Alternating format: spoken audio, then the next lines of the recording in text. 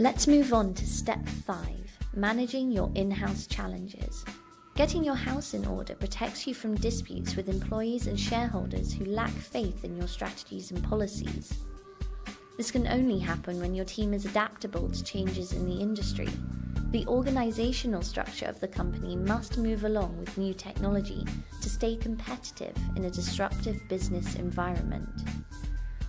You can also manage your in-house challenges through an IT system to simplify the storage and extraction of relevant information and financials, an HR team that excels at undertaking succession planning, especially for key company decision makers, complete transparency in your operations as well as your tax-related strategies to encourage employee faith in your company, and by making sure your in-house staff are BEPS compliant.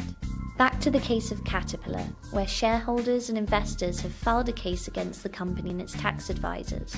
Responses provided by Caterpillar's tax advisor in front of the US Senate committee assert that its policies were not in fact shifting income artificially, yet these responses were not good enough for investors and shareholders who demand utmost transparency.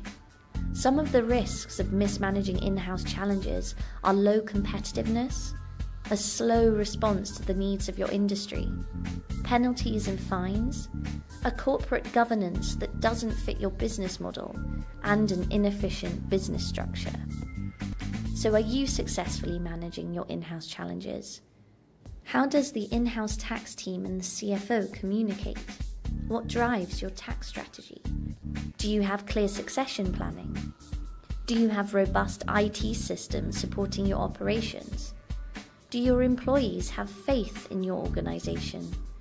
And is information about your strategies clearly available and understood to all stakeholders?